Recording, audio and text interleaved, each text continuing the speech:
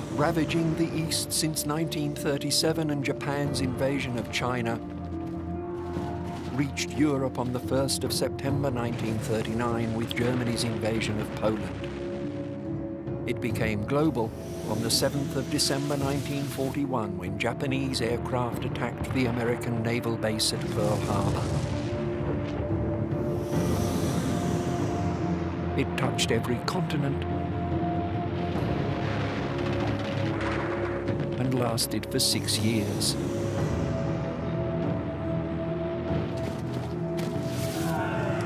It ended with a new weapon for a new age. This is the history of the greatest of all man-made events. These men are part of that history. They are eyewitnesses to the triumphs and tragedies of the war wherever it was fought. Their testimony is part of the story of how our world was made. By those who could pay and those who could no longer meet. The price of empire.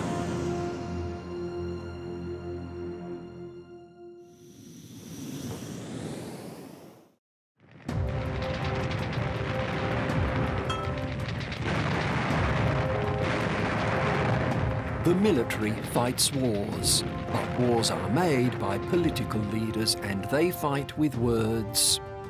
During 1943, the leaders fired off countless words. After Stalingrad, Midway and Guadalcanal, El Alamein and the Torch Landings, the leaders of the Grand Coalition, as Churchill dubbed it, the United Nations, as Roosevelt called them, planned how best to secure victory and how to arrange the post-war world at conference after conference.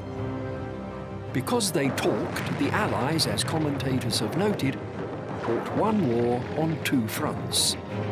Axis powers fought 2 wars, Germany in Europe and Japan in Asia. For both of them, 1943 would be, in many ways, the beginning of the end.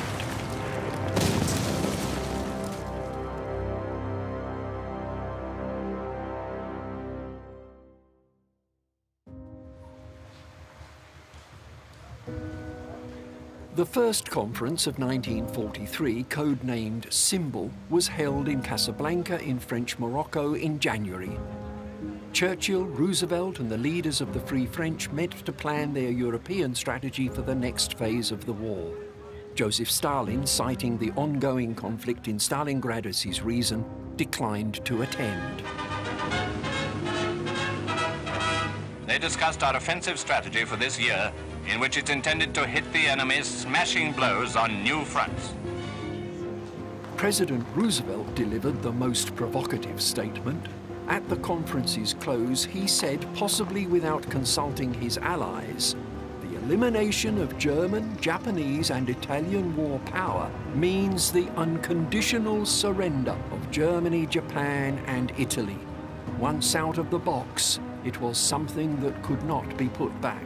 There would be no armistice, no truce, no compromise. Germany and Japan learned that one can start a war, but it takes 2 to make peace.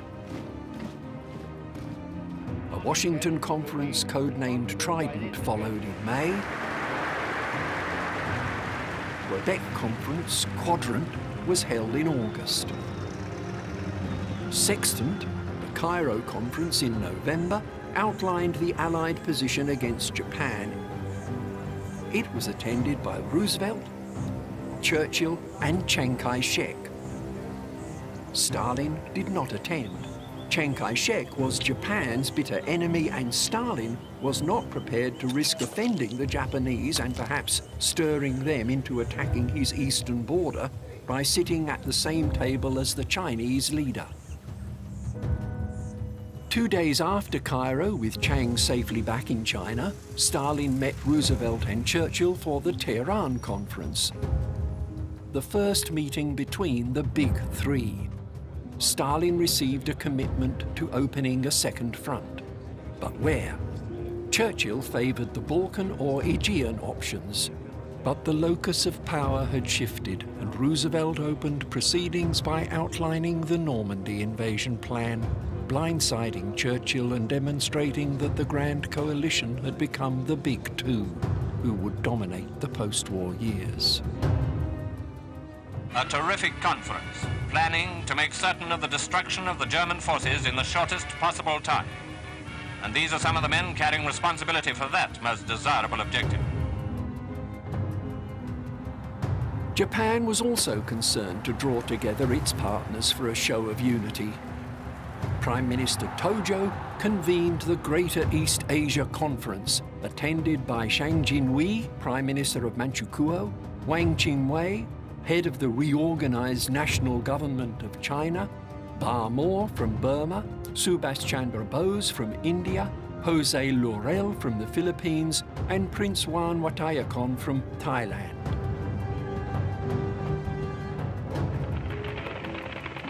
Not many were convinced. As early as 1936, the Chinese political activist Du Xiong-yuan had written, "Pan-Asianism is Japanese imperialism, nothing more, nothing less."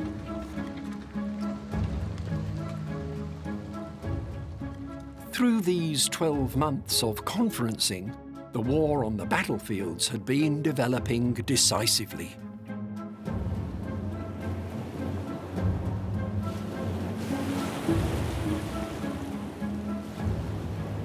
American troops first went into action with Operation Torch in North Africa, where the Axis was reinforcing Tunis from the sea.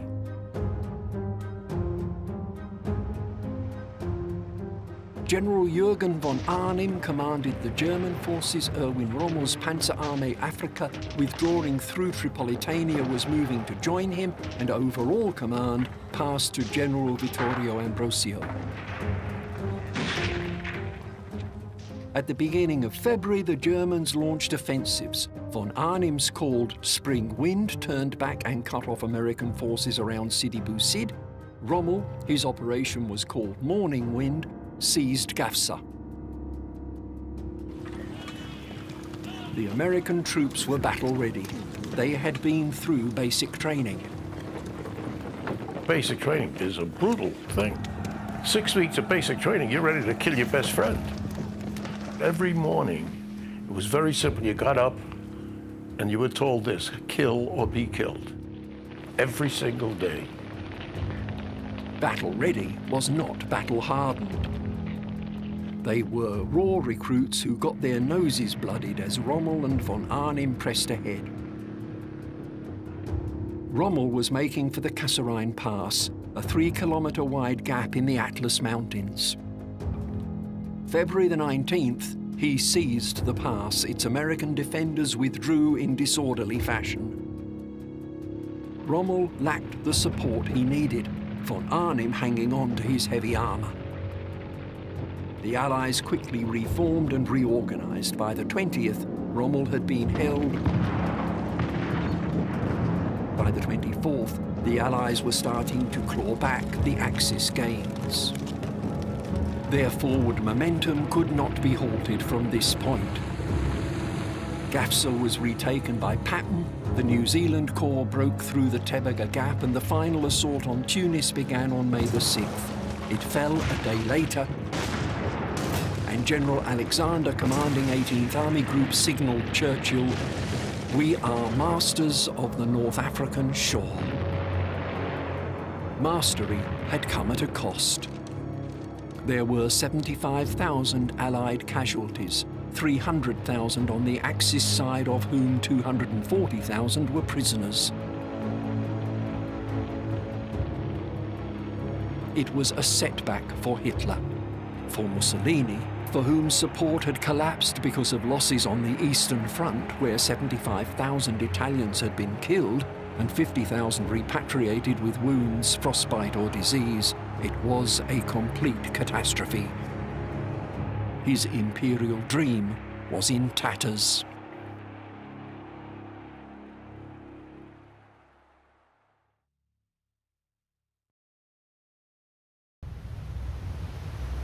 From their established positions on the North African coast, the Allies launched the invasion of Sicily on July the 10th.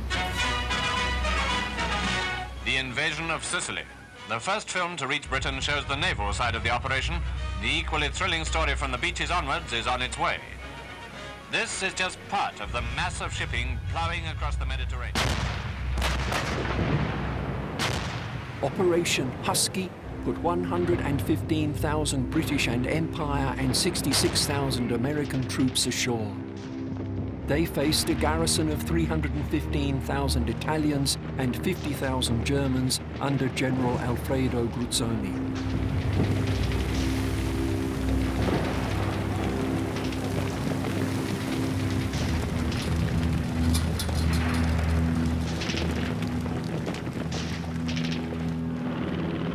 The landing had been preceded by an airborne assault, which was a disaster.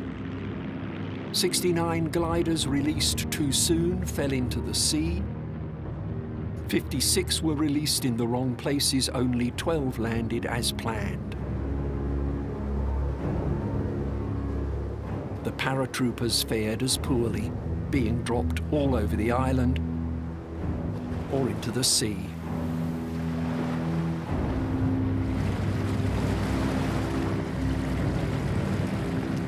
On the night of July 11th, 12th, the US 504th Parachute Regiment was flown from Tunisia to Sicily as reinforcement.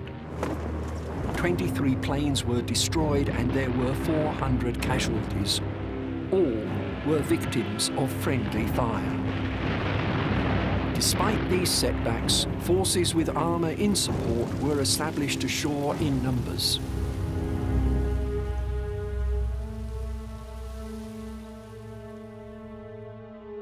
Alexander, Montgomery and Patton planning the elimination of the Germans from their strong defensive lines. On July the 16th, Patton began the drive on the Sicilian capital Palermo, which he entered on the 23rd. On the 25th, Benito Mussolini, whose rise to power has been described by one historian as a process of creep and fudge, fell from power when he was arrested by the fascist Grand Council.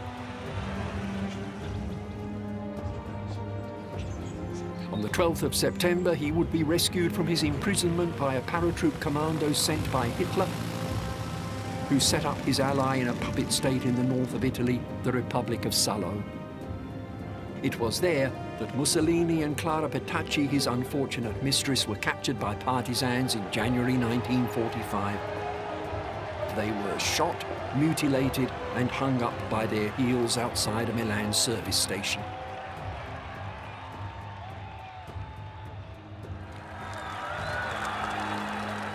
Following Il Duce's arrest, the new government of Marshal Badoglio had entered into negotiations with the Allies. The armistice of Cassibile was signed on the 3rd of September. Italy was no longer at war. But the fighting in Italy was only just shifting into gear. The Allies had made a triumphant entry into the Sicilian port of Messina on August the 17th, but the enemy, along with 9,800 vehicles, had been evacuated to the Italian mainland. The Allies did not immediately pursue them. Instead, they squabbled for 3 weeks while the Germans moved 16 divisions onto the Italian peninsula. After Sicily was occupied, we were attacked by Germans. They would, at night, drop flares on the ships to light it up like you were on a stage. So the dive bombers would come in, and the Ju-88, they made a screech that would scare you. There were a couple of ships that were sunk, some with troops that didn't make it. Italy is a mountainous, river-scored, narrow country favouring defence and restricting the use of armour.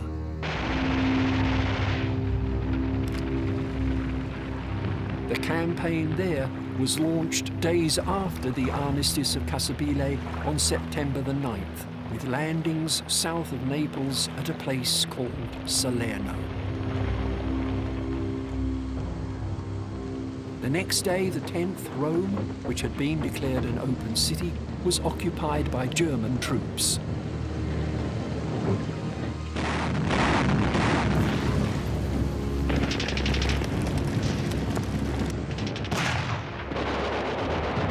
On September the 14th, 2 days after the rescue of Mussolini, German troops launched a fierce counterattack on the Salerno beachhead, which only Allied air and naval supremacy was able to beat back.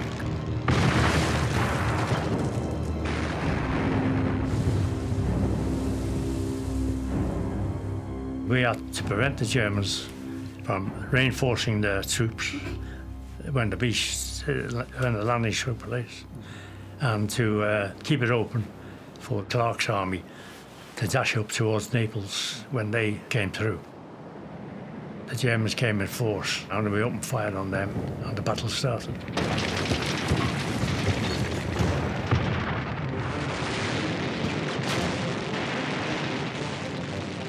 They quickly assessed that we didn't have very much in the way of weapons to fight them back.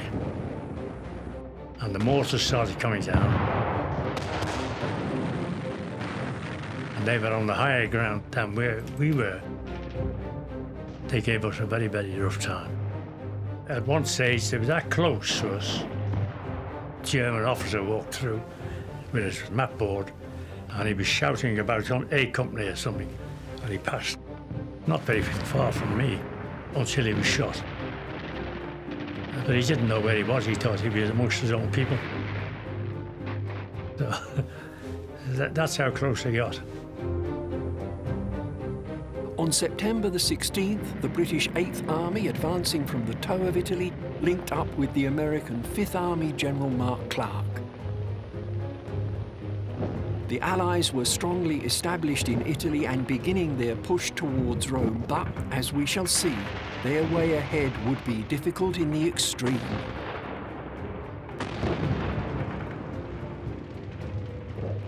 At one time, I set my machine gun up, and there was a tree in there. It wasn't a big giant tree, but it was a tree.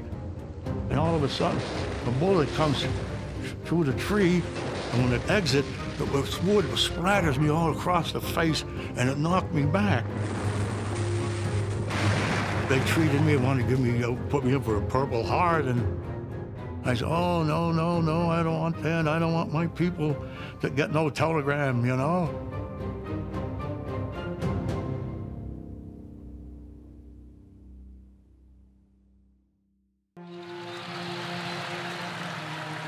Fighting was in its 4th year and the initiative was swinging to Hitler's opponents, but all of his troops were still fighting on foreign soil.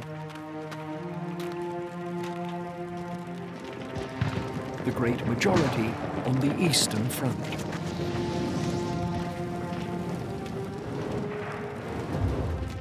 Attention at the end of 1942 had been on Stalingrad, and whilst that city suffered the biggest battle in history, another great Russian city continued to endure a devastating siege: Leningrad. The former imperial capital of St. Petersburg had been in a state of siege since the 8th of September 1941.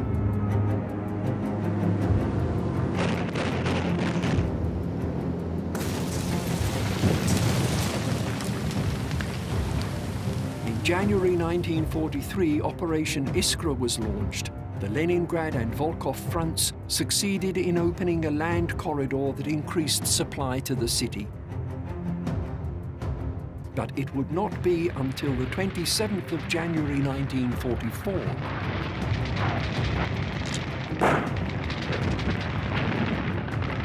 872 days after it had begun,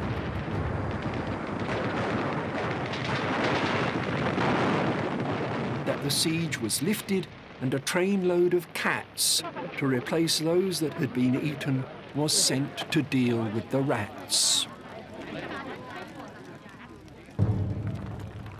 500,000 Axis soldiers were casualties, almost 3.5 million Soviet troops, and 1 million Leningrad civilians had died at the rate of more than 1,000 every day.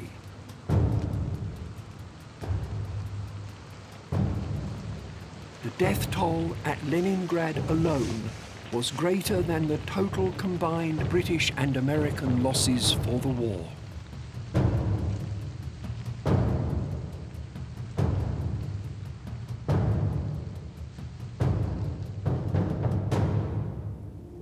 The Red Army's main effort as 1943 got underway would be centred on the Don, where the mighty battle for Stalingrad had concentrated such enormous forces.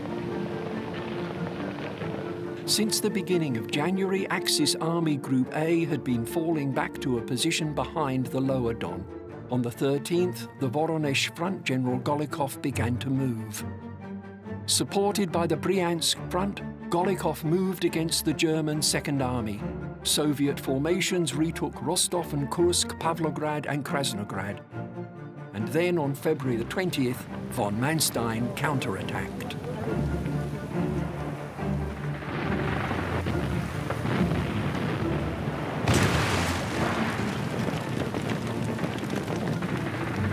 Vatutin's southwest front was driven back. Panzer forces broke through the Voronezh front and retook Kharkov.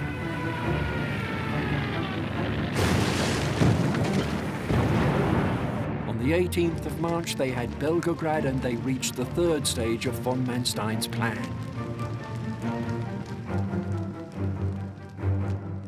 The spring thaw briefly halted proceedings.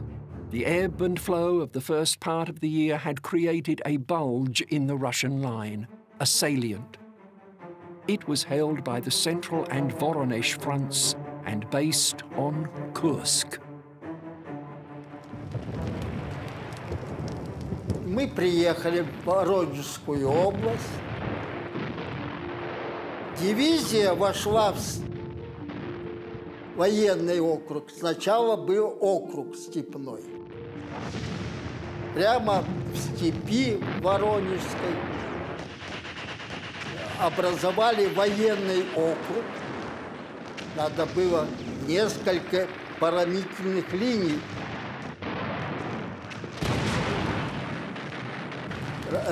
сделать. Вот. Мы готовились к Курской битве.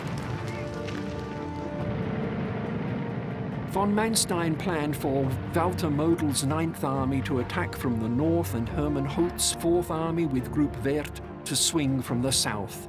They would meet at Kursk.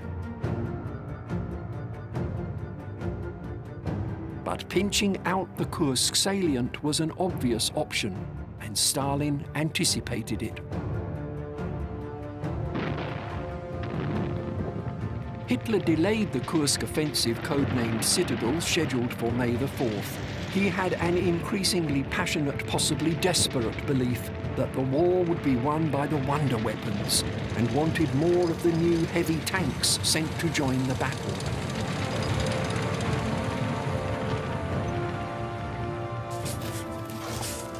His commanders knew that as they waited, the Soviets too were increasing their strength. Stalin's decision had been to stand on the defensive, and 300,000 mobilized Soviet citizens were preparing 9,000 kilometers of trenches in 8 lines to a depth of 160 kilometers, and laying 503,993 anti-tank and 439,348 anti-personnel mines. What is generally recognized as the greatest tank battle in history opened on July the 4th. It was a huge coming together of armor.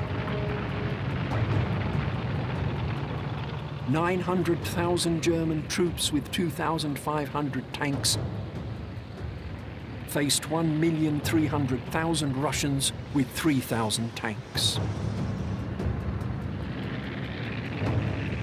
Солнечный, жаркий, теплый день. Дали команду. Первая Мы тогда эшелоном шли в атаку. Как забила артиллерия, как засвистели, это, оказывается, ракета летит, за ее можно наблюдать. Хвостиком она летит.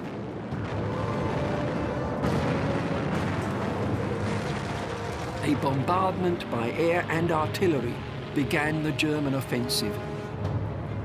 Engineers moved forward at night to clear minefields.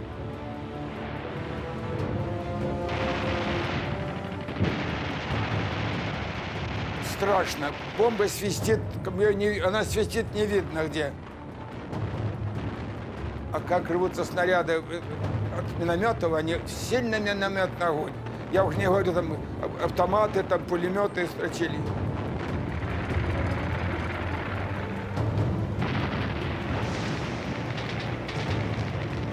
Пошел в атаку, его ни хля нет, его нет. Я падаю, ползу назад, он лежит, смеется лежит. Глаза, а гляжу, а живота-то нет. Все вырвано, все наружу у него.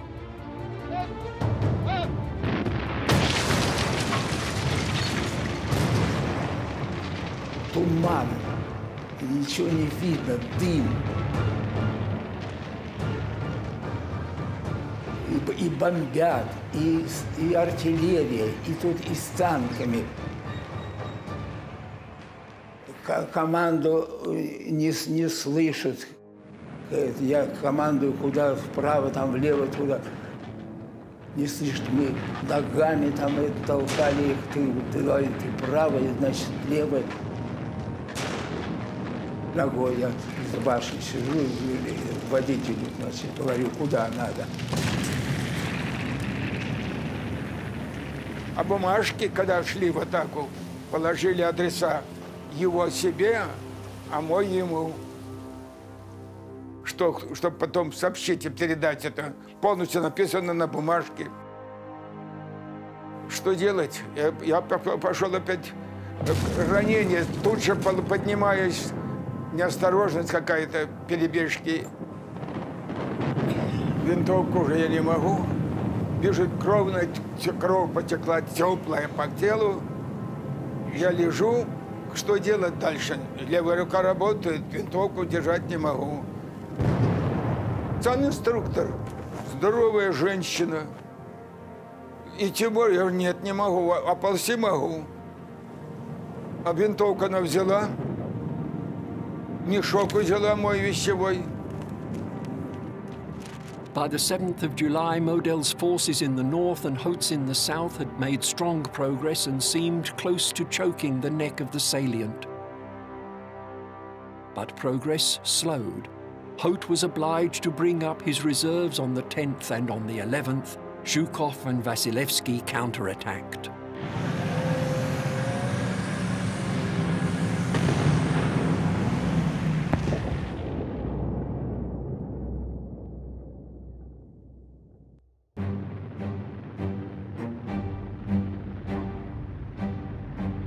On the 12th, the Soviets brought their armoured reserve to Prokhorovka. What followed was a massive clash of mechanized forces.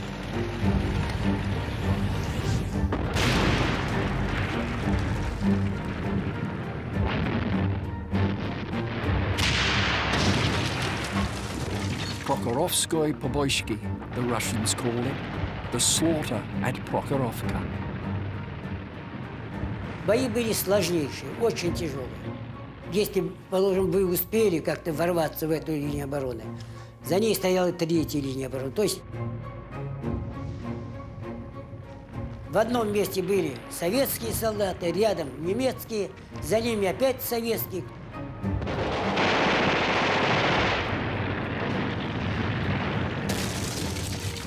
Кто когда как успел врываться в окопы,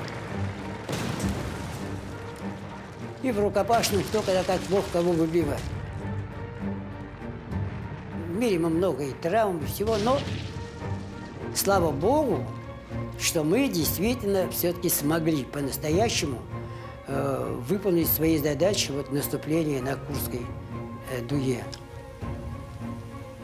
Недостаток наш был тем, что вот там был большой зазор такой вот. И вот это вот была беда в этом, что попадался снаряд, он задерживался там и разрывался.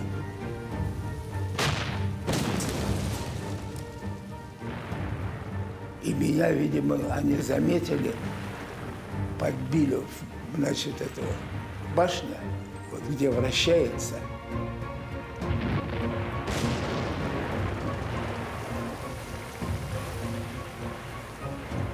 Эта башня летая была, из литья, и они с пушкой, представляете, 3,5 тонны. Меня башню эту вырвало. Стрелок, который сидел рядом, и меня тоже вырвало. Контузия была такая сильная у меня. 75% of the Red Army's armour and 40% of its manpower was committed to the battle. Soviet losses in armour outnumbered those of the Axis by a ratio of 5 to 1. The Russians also took more casualties. 177,847 against 49,822. But by now, only one side could rebound from such a contest. Это было очень тяжелое время.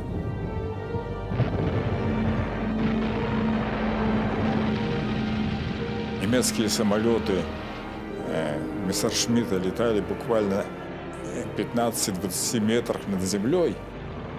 Значит, чувствуешь, что немцы летят, расстреливают. Ляжешь, слышишь, как пули вспарывают землю, то впереди, то сзади. Кто-то кричит, кто-то уже не кричит и не может кричать, то есть убитый. In 1943, Soviet forces lost 2 million killed or missing and 5.5 million wounded or sick. And yet, their strength grew during that time by 500,000. Which is why Panzer General Heinz Guderian said that for Germany, Kursk was a decisive defeat. He described the events of 1943 as the revenge of reality. On July the 13th, Hitler called off Citadel. Reinforcements could not be spared. Area bombing had become a de facto second front, tying up 70% of the Luftwaffe's fighters, and the Allies were in Sicily. By July the 15th, the Central Front began to move. 2 days later, the Southwest Front advanced, and by mid-August, the battle was over. The Russians were at the outskirts of Kharkov, and the last German offensive of the Eastern Front had come to nothing. Я лежал без памяти, без всего, это ничего. Это погиб, который стрелок. А вот водитель, который был, и стрелок еще там, который с пулеметом сидел, вот, и пропали ребята. Я так до сих пор, вот, последнее, сколько раз это искал их, так не нашел, не знал их судьбу, погибли они или не погибли.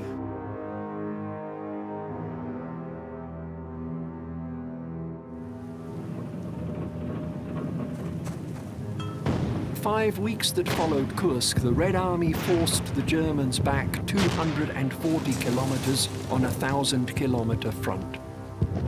From now on, the Axis would be on the defensive, and it would defend all the way to Berlin. With winter about to freeze campaigning, the Russians could celebrate significant territorial gains. But the German armies were still intact, and they were still wholly on Soviet territory. But their falling fortunes had forced acceleration of one particular aspect of the plan for the East, the Generalplan Ost.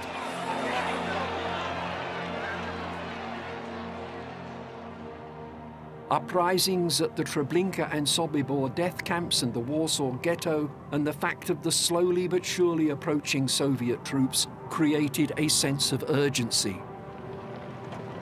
So the decision was taken to exterminate the Jews in the camps. At Majdanek in November, volunteers from German Reserve Police Battalion 101 working in shifts shot 43,000 Jews. They called it Operation Harvest Festival. A glorious page in our history, Himmler had said a month earlier, that cannot be written. We just could not imagine, we could not believe that this is possible.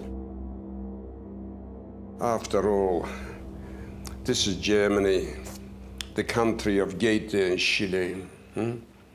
Alle Menschen würden Brüder, würde ein Senfer Flügelwald, Brotherhood of Man, the Ninth Symphony of Beethoven, this is the poetry. These people could kill innocent children. They couldn't imagine.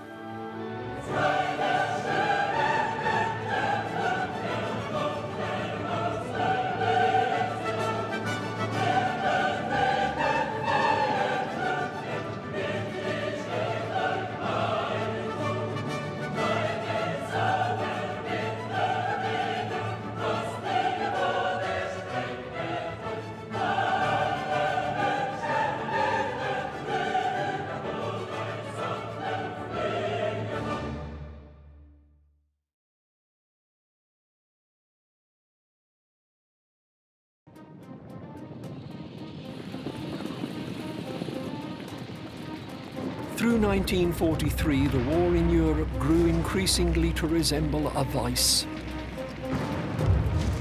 The Axis powers caught between jaws that were slowly closing. But Asia was different.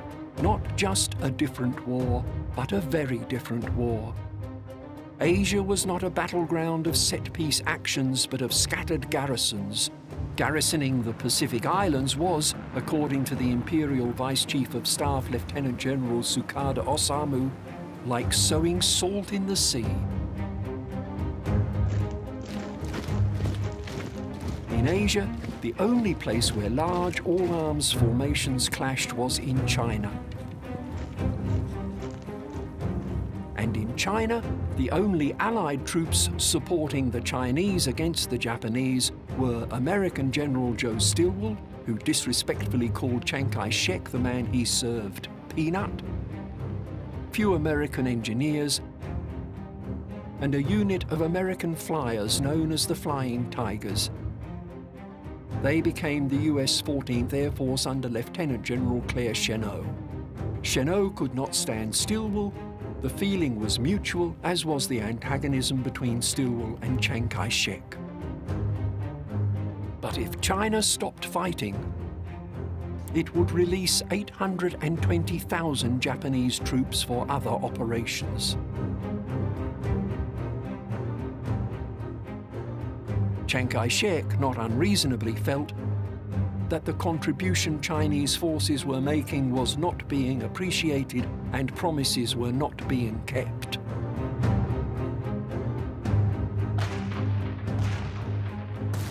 The feeling of inadequate appreciation of China's role in the war has not diminished. 30% of those who died in the Second World War were Chinese. And 39% of Japan's casualties were taken in her fight with China.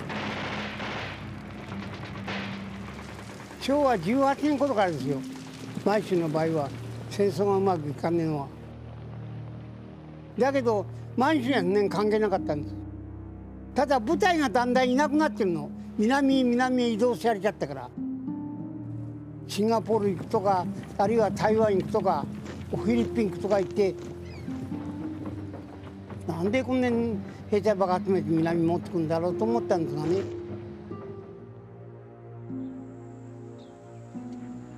Allied troops, including nationalist Chinese units, were confronting the Imperial Japanese Army in Burma, where restoration of the Burma Road as a supply line to the nationalists was vital.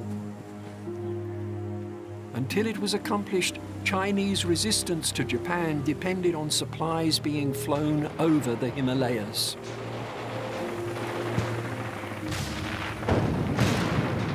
The Japanese supplied their troops through a railway that had been wrested from the landscape by slave labour and prisoners of war. Working on the 400-kilometre Burma-Thailand railway killed about 90,000 native slave labourers and 12,300 POWs. In total, 27% of Allied prisoners of the Japanese died in captivity.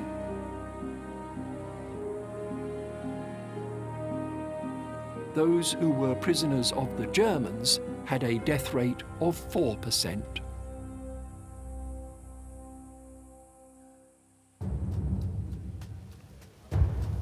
The British Burma Army referred to itself as the Forgotten Army, but Lord Mountbatten said that it was not so much forgotten as never heard of. Mountbatten, despite responsibility for the disastrous Dieppe raid, continued to enjoy promotion far beyond his experience or perhaps capability. He was very well connected. One very interesting new appointment arising out of the Quebec Conference is that of Admiral Lord Louis Mountbatten, the King's cousin. He's to be Supreme Commander-in-Chief, Southeast Asia. Lord Louis took up his position at headquarters in Ceylon, now Sri Lanka, towards the end of '43, bringing with him a significant retinue that included his personal barber, imported from Trumpers in Curzon Street and given the nominal rank of Sergeant in the RAF.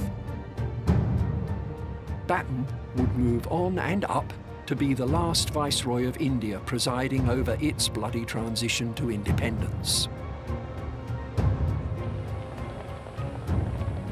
The issue of Indian independence shadowed campaigning in Burma.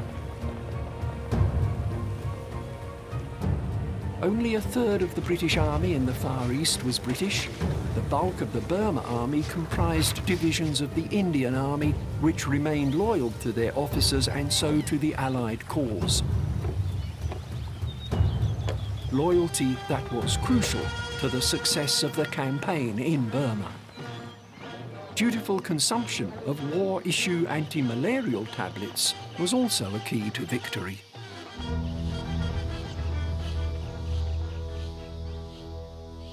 There was a time when up to 50–60% people were sick, malaria. But then they found a medicine in UK, their scientists, mepacret, little tablet.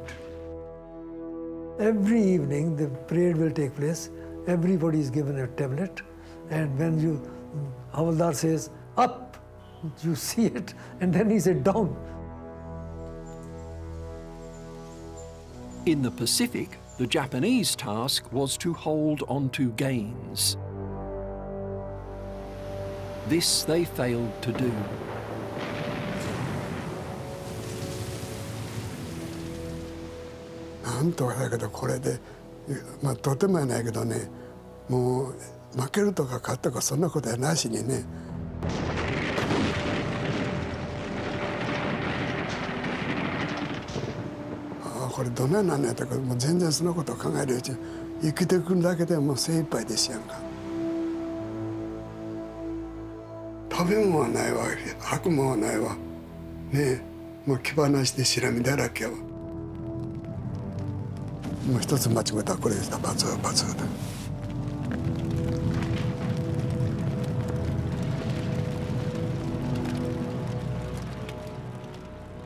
In the first half of 1943, the main Allied target was Rabaul.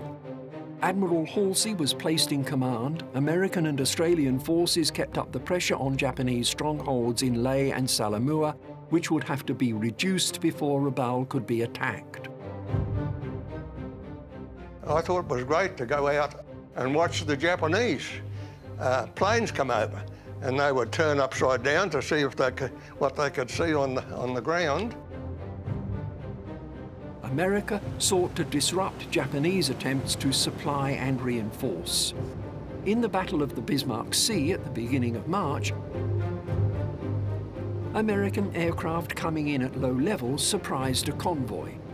It was transporting an entire division to reinforce Leh and Salamua.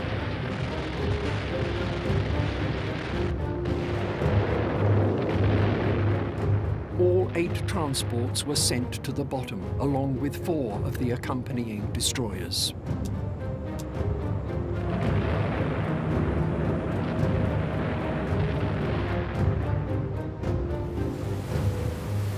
As September started, Australian and American troops made amphibious landings at Leh.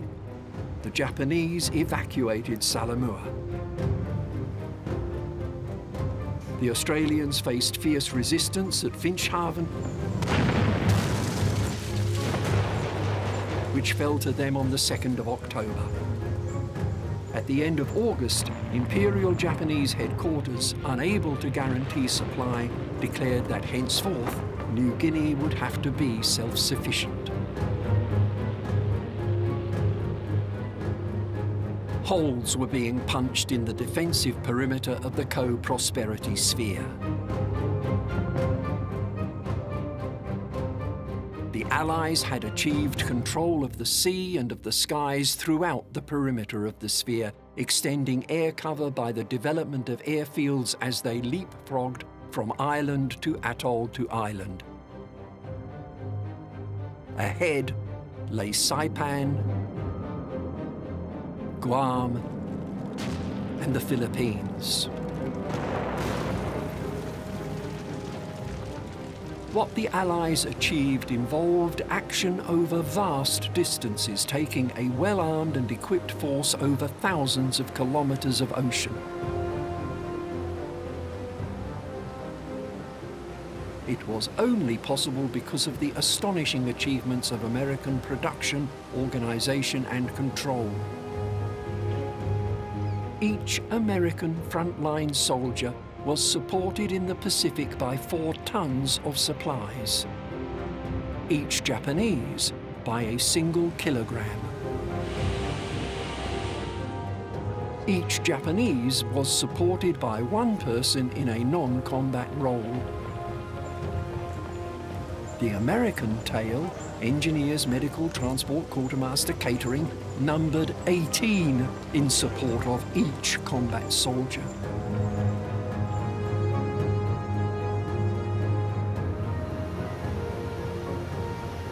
The odds building against the Japanese can be simply expressed.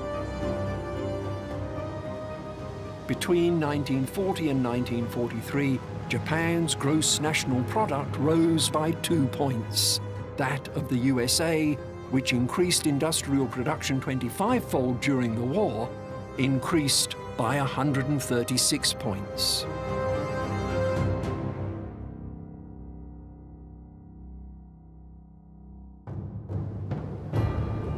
In the next episode of The Price of Empire, it is 1944, the year of great offensives. The march towards the Philippines in the Pacific, Operation Bagration on the Eastern Front, the battle for Italy, and the greatest amphibious landing in history that opened the Second Front against Hitler, Operation Overlord.